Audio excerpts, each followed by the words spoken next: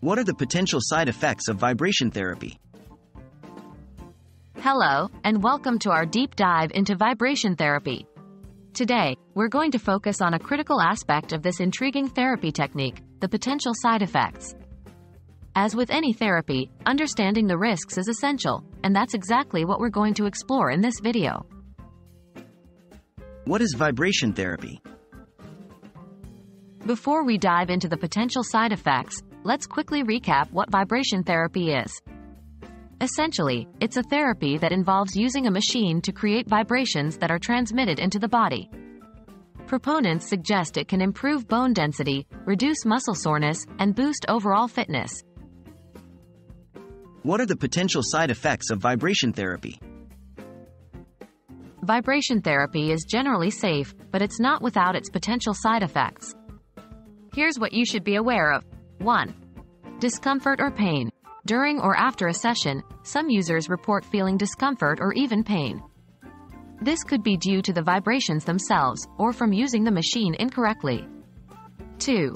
Nausea and dizziness. The vibrations can affect your inner ear, which plays a key role in maintaining balance. As a result, you might feel nauseous or dizzy during or after a session. 3. Lower back issues.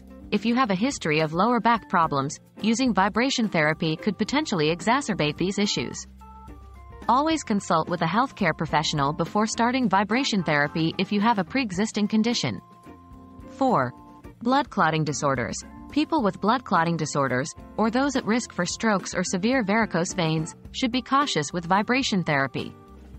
The vibrations can cause clots to move, creating a potentially serious risk.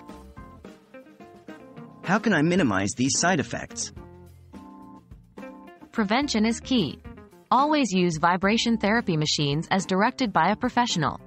Start slow and gradually increase your exposure as your comfort level and tolerance grow.